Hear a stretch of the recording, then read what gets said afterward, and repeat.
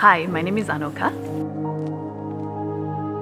So I'm a lawyer turned environmentalist, and basically, in short, I've been an animal rescuer who's become more into environment over the years. Quite a few things. I used to rescue animals off the street, especially dogs, and from there on I worked on my passion, which is animal rescues.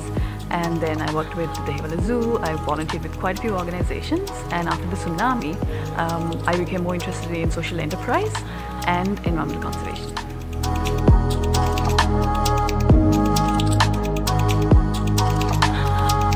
For so many, the most important one I would say is the lack of interest in changing legislation in Sri Lanka. Policymakers and the government especially needs to work more on these areas to make sure that they preserve the environment for the future generations. And also just lack of apathy. A lot of people find, maybe fast fashion cooler than environment, but it's about making sure that a message goes out there in a more engaging and interesting way.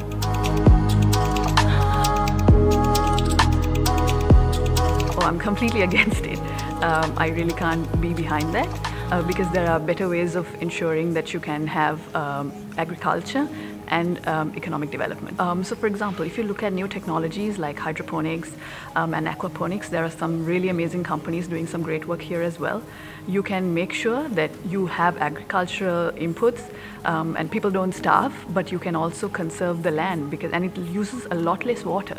So it's about adopting new technologies, going forward with technology to make sure that you can feed the people and also still have that economic return.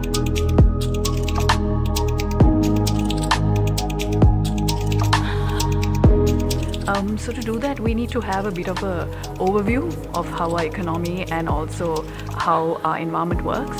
So for example, what's the biggest draw of income to the country right now? It's tourism. It's not tea because we have too many competitors out there. And tourists come here to look at wildlife and our forests. So if we cut it down, if we destroy it and our elephants are getting run over, I heard about a pregnant elephant being run over recently near Vilpattu as well. If we are doing that, then we don't have a lot of income coming in. So it's about making sure we put little things in place. For example, like a flyover to make sure that the animals can cross from under that flyover. So, it's little things. It's about being just a bit more thoughtful about the whole process.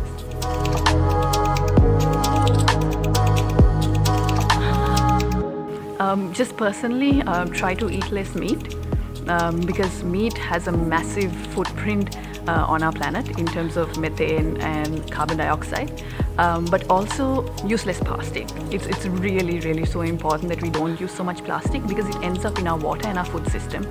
I used to work in the apparel industry before as well, and there are even microfibers that get into your food. So because these are synthetic fibers that are made out of plastic materials. So we need to really, really consume less and be more mindful of what we use.